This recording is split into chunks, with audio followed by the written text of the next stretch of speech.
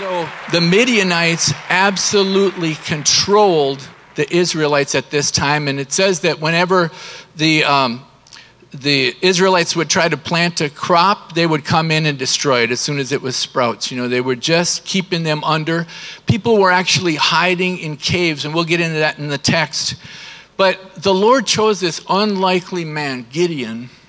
And if we go through this, we'll see the dialogue and the back and forth between him and God that caused him to grow in his faith. And by the end, I mean, this guy is like another Jehu, completely fearless.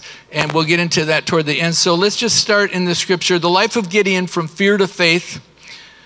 And we'll just start with the text in Judges chapter 6. Then the children of Israel did evil in the sight of the Lord. So the Lord delivered them into the hand of Midian for 7 years. And the hand of Midian prevailed against Israel because of the Midianites. The children of Israel made for themselves the dens, the caves, and the strongholds which are in the mountains. They were living in caves hiding from the Midianites. That's how bad it had become. So it was whenever Israel had sown, Midianites would come up, and Amalekites and the people of the east would come up against them. Here, right here, it says why they were in the situation that they were in. This first verse, that the children of Israel did evil in the sight of the Lord, so the Lord delivered them into the hand of Midian for 7 years.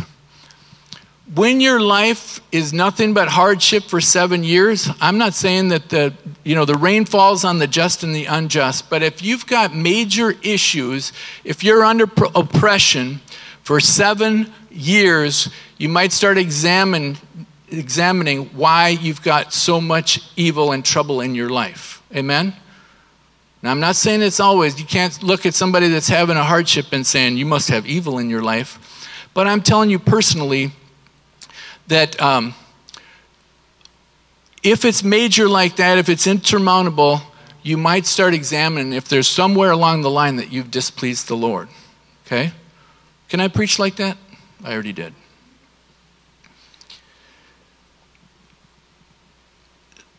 So the Gentiles, they would come and encamp against them, destroy the produce of the earth as far as Gaza, and leave no sustenance for Israel, neither sheep, nor ox, nor donkey. For they would come up with their livestock in their tents, numerous as locusts. Both they and their camels were without number, and they would enter the land to destroy it. So Israel was greatly impoverished because of the Midianites, and the children of Israel cried out to the Lord. It's too bad that sometimes we have to get to such a crisis point before we cry out to the Lord. Is that true? How many of you came to the Lord when you were making a lot of money and life was just going your way? Anybody?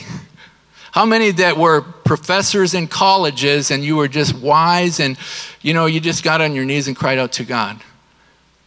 It doesn't happen like that. Paul, he's not trying to put anybody down, but he goes, there's not many wise and lofty among you, right?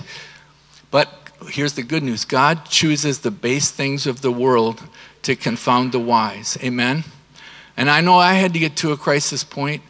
I think one of the lowest crisis points I've seen is a friend of mine, and he turned his life around.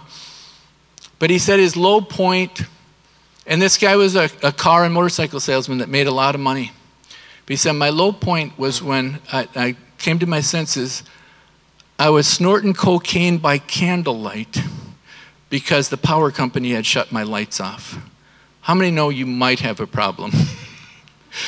That you would rather have cocaine and a candle than have your power on. Sometimes we just have to get low. And Israel had gotten low. They had 7 years of trouble. And they're like, maybe we just need to talk to the Lord about this. My point came because when I was a kid, I used to party a lot. And whenever we were partying, there was this weird guy that was always at the parties. He was older. And he was older than all of us. His name was Dennis Kerrigan. And it freaked me out. It's like, wow, that guy's awful old to be partying with us young kids and whatever. And I'd always see Dennis Kerrigan there. And I don't want to be Dennis Kerrigan when I grow up. And I was at a party. Somebody said there was a party. I went to this kegger party, and I went there. And the party was thrown by all the little kids. These were the little kids in my neighborhood when I grew up. Now they were teenagers, high schoolers. And I was at this party, and I said, my God, I'm Dennis Kerrigan. That was when I woke up and I said, I got to do something different here with my life. And but sometimes we have to get low, but it's good if we cry out to God. Amen? So here's a cool thing. It came to pass when the children of Israel cried out to the Lord because of the Midianites, that the Lord sent a prophet to the children of Israel, who said to them, thus says the Lord God of Israel, I brought you up from Egypt and brought you out of the land of bondage.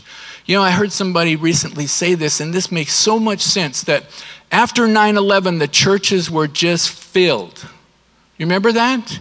The churches were filled, and a lot of people thought there was going to be a revival. And you know why there was no revival? Because there was no repentance. Our nation had gotten to a low point, but there wasn't a clear voice to say we need to turn from our sins, or things are going to open up even worse than this. Do I think God sent the planes into the towers? No. But you know what? I remember that day. It was like the enemy got into our nation and shattered a covering. Do you remember that? I remember I went to do a job down in St. Paul, and I could feel the atmosphere was just different. There wasn't the peace in the atmosphere I felt before. And if there would have been a clear prophetic voice, I believe, in one accord, everybody was saying different things, cut and pasting articles and whatever. If there would have been a clear voice that would have said, hey, it's time to repent as a nation. Let's repent of our sins. Let's repent of our ungodliness and wickedness. We might have seen a revival at that time. But the Lord sent a prophet to them. He reminded them of where they had come from. And then it says, I delivered you out of the hand of the Egyptians and the hand of those who oppressed you, and I drove them out before you and gave you their land. Also I said to you, I am the Lord your God. Do not fear the gods of the Amorites in whose land you dwell, but you have not obeyed my voice. They were in complete fear of the Amorites. How many know that when you're hiding in a cave, you might be in a little bit of fear, right? They were just hiding. You know, the Lord tells us who to fear in Matthew 10:28. Do not fear them that can kill the body, but cannot kill the soul. Rather fear him that's able to kill both body and soul in hell. In Acts 5, the apostles were warned and threatened not to preach in the name of Jesus. Do you remember this? What did they do? Okay, we'll tone down our message a little bit. Sorry. Am I going to get a fine? Acts 5, the high priest asked them, saying, did we not strictly command you not to teach in his name? And look, you have filled Jerusalem with your doctrine and intend to bring this man's blood on us. But Peter and the other apostles answered and said, we ought to obey God rather than man. We fear God. We don't care if you're the religious leader of the times. We don't care if the whole culture is religious and the Christians are just upstarts. We're going to obey God. So this now, when we go now to 11 on for a little bit here, it starts to go with the dialogue between Gideon and God. And I think it's so cool that wherever you're at, you should be free to have a dialogue with God. You should fear God, but you shouldn't be afraid to talk to him, right? You should always be, and you know what? With God, there's no stupid question. Have you ever asked God something? He's like, oh I can't believe. Do you know that the greatest genius, have you ever worked with somebody that's like really low IQ and really hard to work with? And you're like, oh, I can't believe this. How would you like to be God, infinitely intelligent, and have to work with any of us? I don't care if you got a PhD. God could, if he didn't have good character, go, oh, I can't believe I got to work with these people. So there's no stupid question. He does not care whatever you bring to him. And so it says, the angel of the Lord came and sat under the terebinth tree. A terebinth tree is basically an oak tree, which was in Oprah. How many knew that Oprah was in the Bible? It's Ophrah. It's not Oprah. Which belonged to Joash the Abiezite. Joash is Gideon's father, while his son Gideon threshed wheat in the winepress in order to hide from the Midianites.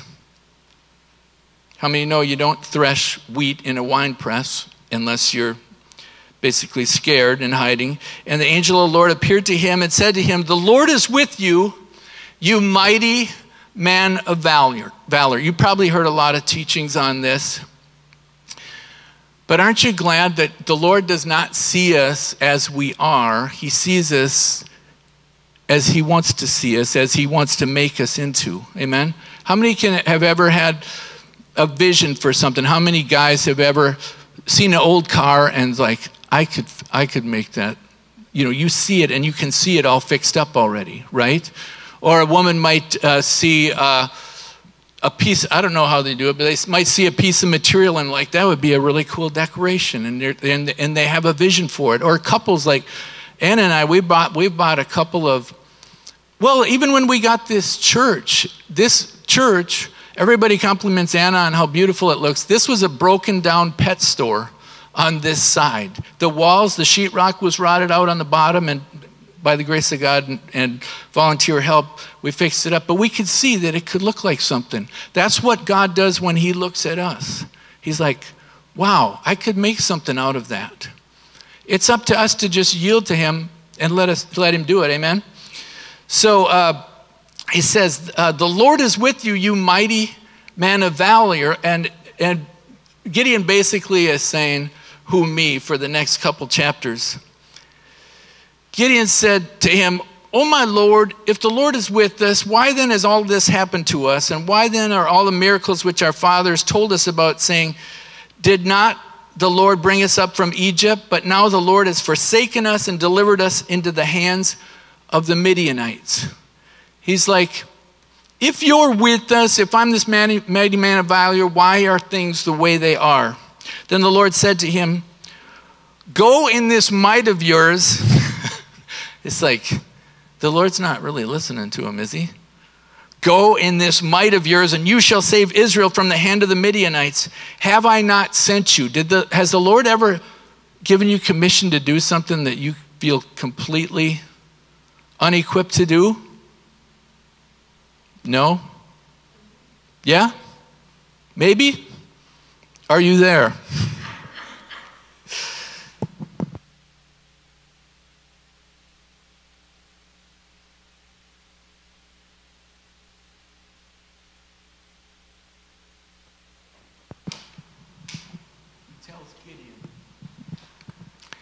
Go in this might of yours. He's trying to tell him, the Lord's not with me. You know, there's no miracles, nothing's going on. He's like, you're mighty. And he said to him, oh my Lord, how can I save Israel? Indeed, my clan is the weakest in Manasseh, and I am the least in my father's house. And the Lord said to him, surely I am with you, and you shall defeat the Midianites as one man. You're going to slay all the Midianites. How many know that would be hard to believe? Huh? Yeah.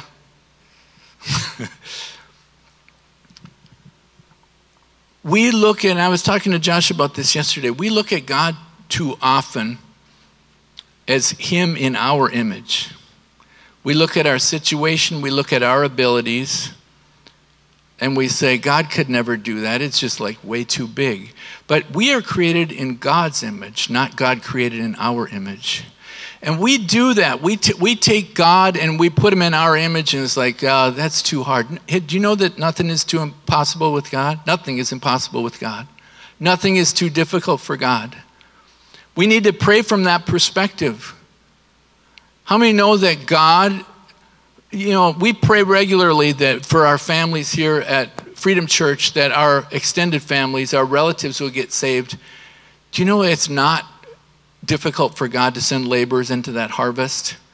You know, you might have lived with them and dwelt with them for 20, 30 years, and you're like, God can't even save this person. No, it's not too difficult for God. And you ask God to send laborers, he can do it. Anything you ask, God can do. There's nothing you can ask God that he cannot do. And so the Lord's telling Gideon that he's going to deliver Israel and destroy all the Midianites as they're just one man. And so this begins Gideon starting to ask God to prove himself. And I'm just going to go through this kind of fast. But he says now in 17, if I have found favor in your sight, show me a sign that it is you who walks with me. And so he said, wait here, and I'm going to prepare an offering. And God, he wanted to see if this was really God going to do something with his offering. He prepares this offering, and he brings it out. He sets it on a rock. And it says, fire rose out of the rock and consumed the meat and the unleavened bread. How many know that that would be a sign? You put out a meal, God turns the rock into a Bunsen burner, and the whole thing fires up and consumes the whole thing. It's like, okay. And then Gideon perceived that it was the angel of the Lord. Now, the angel of the Lord in the Old Testament, when it says the angel of the Lord, that's like pre-incarnate Christ. That's like Melchizedek. If it says an angel of the Lord, then it's probably just another messenger, like we talked about on Wednesday night. But this was the angel of the Lord. So he goes, Gideon said, alas, O Lord God, I have seen the angel of the Lord face to face. And so they go on, and the Lord... the tables kind of turn here, because he was dialoguing with the Lord, and he was asking the Lord to prove himself to him. Gideon was asking the Lord to prove himself to him. And now God is going to begin to ask Gideon to prove himself to God. Okay, there's a back and forth. Now it came to pass the same night that the Lord said to him, take your father's young bull, the second bull of 7 years old, and tear down the altar of Baal that your father has, and cut down the wooden image that is beside it. His dad was a major player in the town that they came from, and his dad, how far had they gotten from God in 40 years that his dad, they're Israelites, and yet he had erected this giant altar to Baal. And it says, take down the altar of Baal, cut down the wooden images beside it, and build an altar to the Lord your God on top of this rock in the proper arrangement, and take the second bull and offer a burnt sacrifice with the wood of the image which you shall cut down. Now that'd be a pretty scary assignment. The Lord's asking him, tear down some of your father's property. This is the God that this is your culture. Everybody in your neighborhood, everybody in your community worships this God. Your dad owns it, and I'm going to ask you to tear it down, burn it, and take one of his ox, their ox were like their tractors, right? So he wants him to take down his idol, take one of his tractors and destroy it and burn it on the altar. How many know as a dad, you wouldn't be too happy the next day? Amen. And so Gideon took 10 men from among his servants and did as the Lord had said to him. But because he feared his father's household and the men of the city too much to do it by day, he did it by night. And I love that about Gideon. He wasn't bold, he wasn't strong yet, even though he had these promises. He was still afraid enough to do it in secret, but he did it. Amen? And sometimes you're not going to, boldly go and do something, but you're going to obey God, even if privately, because it's between you and God. God asked for that thing to get done, and he did it however he knew how to do it and whatever level of faith he had, right? So he did it. And when the men of the city arose early in the morning, there was the altar of Baal torn down and the wooden image that was beside it cut down, just like the Lord asked. And the second bull was being offered on the altar which had been built. So they said to one another, who has done this thing? And when they inquired and asked, they said, Gideon, the son of Joash, has done this thing. Then the men of the city said to Joash, bring out your son that he may die, because he has torn down the altar of Baal, and because he has cut down the wooden image that was beside it. I told you counterculture has a cost, right? He might have figured that this could be the end result. It could mean the end of him if he obeyed this, but he obeyed God. Who in Revelations, doesn't it say the people that came out of the Great Tribulation loved not their lives even to death?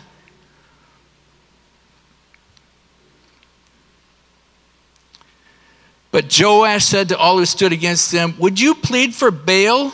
Would you save him? Let the one who would plead for him be put to death by morning. If he is a god, let him plead for himself, because his altar has been torn down. Therefore, on that day they called him, Gideon, they called him Jerubbaal, saying, let Baal plead against him, because he has torn down his altar.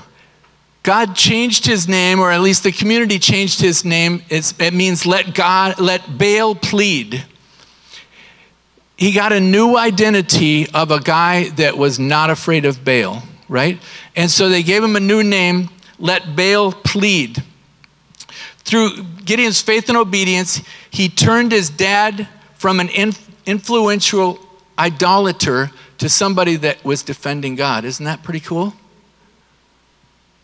Do you remember when the statue of Dagon, they put the ark in where the statue of Dagon was, the fish god?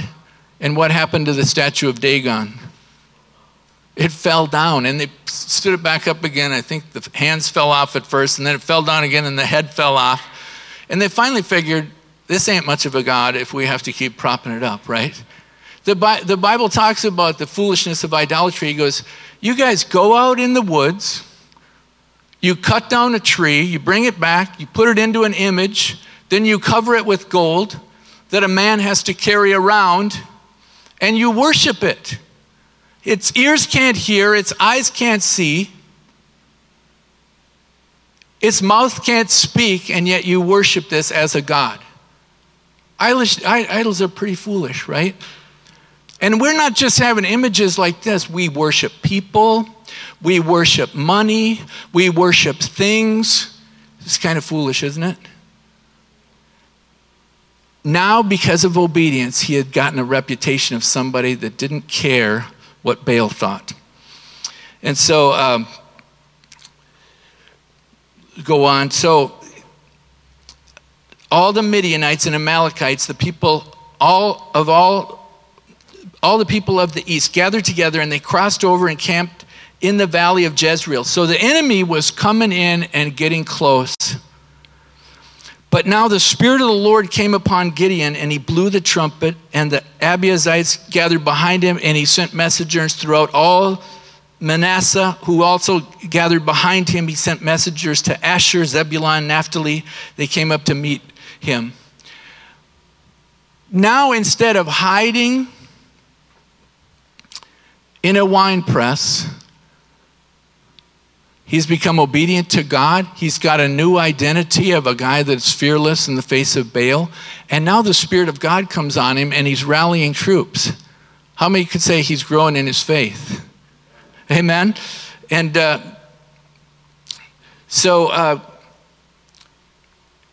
next part here, starting at verse 36, is famous fleece. How many know what a fleece is? I'm not talking about the jackets that's so popular among... A fleece is when you put something out before the Lord and see if he'll answer a question of yours. And you know what? The Lord really does answer these.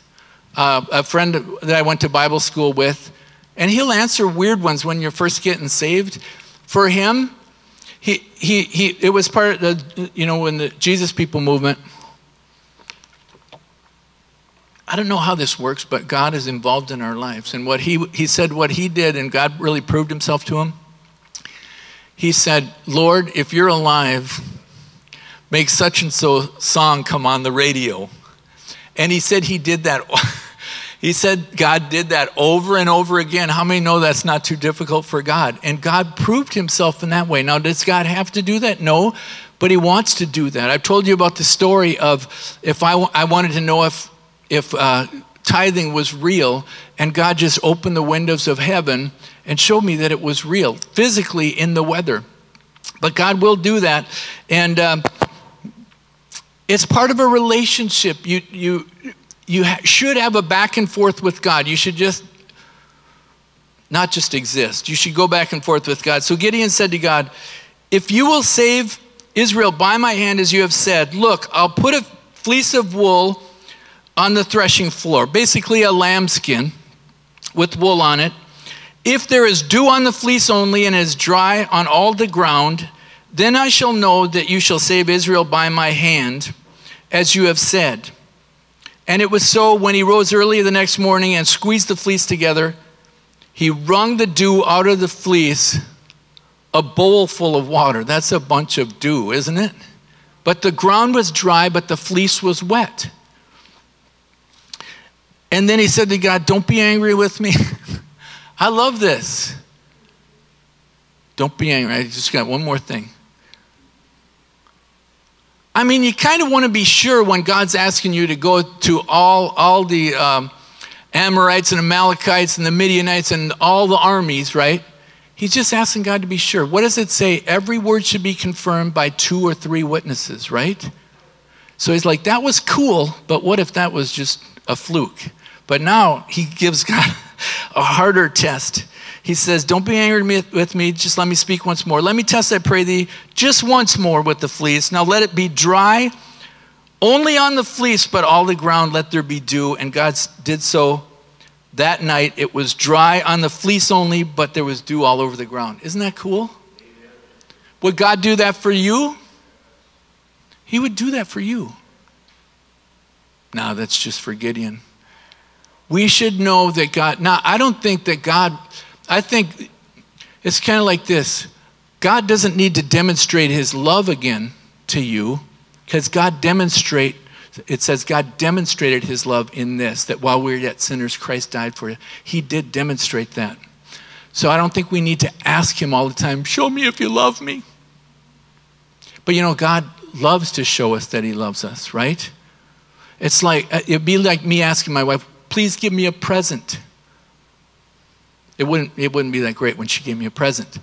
But if she gives me a present out of the blue, it's a demonstration of her love for me, and that's how God is. Just let him demonstrate his love for you, and he wants to demonstrate his reality to you too. Amen?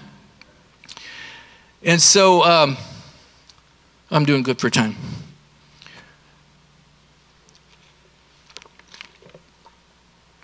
So I'm just going to go up progression of Gideon's faith walk here, okay?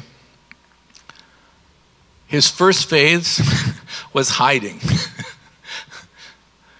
Gideon, how's your faith coming along? I'm hiding. Got to start somewhere, right? What was next?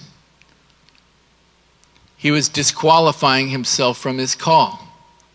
Right? I can't do it. I'm from the smallest tribe, and you know, you got the wrong guy. How many know other Bible characters that did that same thing? Moses, I can't even talk, right? Jeremiah, I'm just a youth. I can't do this. Isaiah, I'm a man of unclean lips, right? Peter, Lord, get away from me. I'm a sinful man. None of the greats started great, amen? If you're going to be great, you might not necessarily be great now. But it's a process, or as they say in Canada, a process.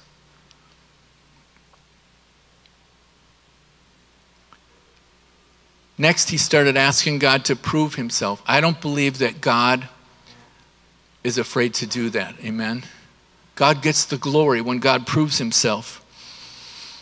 Next, he was agreeing to a dangerous assignment, even though he was afraid. Has God asked you to do something that you're afraid of doing? I dare say that you will be stuck there until you do that assignment. You're going to be stuck. you're going to be stuck. God's looking for people that he can count on. It was after, like I said, it was after that he did this assignment for God that he began to start moving in the power of the Spirit. We just want the power of the Spirit, but live any way we want.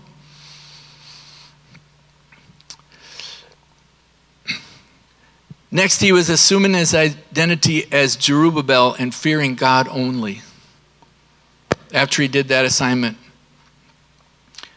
Have you assumed your new identity in Christ? It says we're kings and priests, right? We're new creation. We're more than conquerors.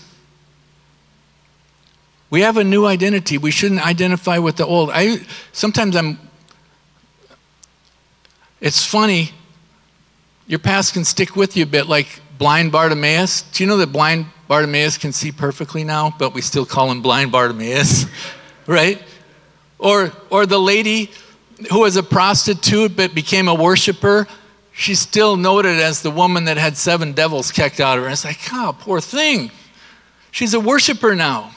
But we got to come into our new identity, amen? We're kings and priests. We're children of the Most High God. That should be our identity, right? And then he came into flowing in the Spirit and actually rallying troops to battle. How many know that he's come a long way from the winepress? And then finally, sincerely and boldly asking God to confirm his will. That's not unreasonable with the assignment that he was given, is it? To take on all of the enemy's armies. And Exodus 33:15,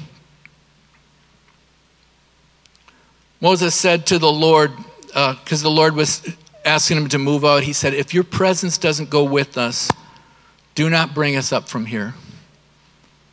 We should be like that. We should be very concerned about the Lord's will. We should be very concerned about the Lord's will. So that Moses, like Gideon here, was just asking for the Lord's presence to go with. That's all Gideon was asking when he was asking for confirmations with the fleece and that. And I'll ask you that question. Are we truly concerned about God's will? This I'll ask God about. This thing I'll ask God about.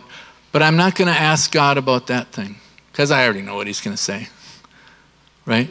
He was going to take away my fun on that. He wouldn't let me do that. Right? Are we concerned about what the will of God is? Are there things in our lives that we know are contrary to the Word of God, and yet we just assume that he'll understand? I had a business guy call me the other day. His dad died recently, so I was witnessing to him. And I'm like, where are you at with the Lord, etc. And he goes, well, the way I look at it, I let one comedian says, I might not live just right, but I'm hoping that that when I get to the pearly gates, St. Peter will say, you can come in anyway. It's like, it doesn't work like that. We need to be concerned about God's will, right? Wide is the way that leads to destruction, and narrow be the way that leads to life, and few there be that find it. And then, so he's like, where Gideon's at this stage in the story, he's really concerned about God's will. But you remember where we found him at the beginning of the story? Him and all his people were completely under oppression, depression, defeated, hiding. And now he's coming into his ministry, and he just wants to know God's will. Amen? And so I don't have enough time to develop it, but next time, Gideon turns into a regular Jehu. There's one instance where he is in pursuit of the Midianites, and and these guys won't give him food. And so he says, when I come back here, I'm going to kill you. And they were famous for this big tower. And he goes, and when I come back by, I'm going to knock down that tower too. And he does. But what a long way from threshing grain in the wine press to coming into believing what God says about him and starting to believe that he can accomplish these things that God said. I mean, he gets to be kind of a wild man.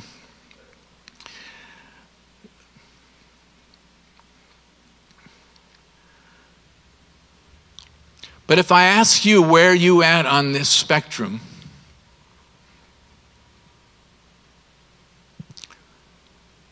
in between hiding and really being concerned about God's will, where would you put yourself on there?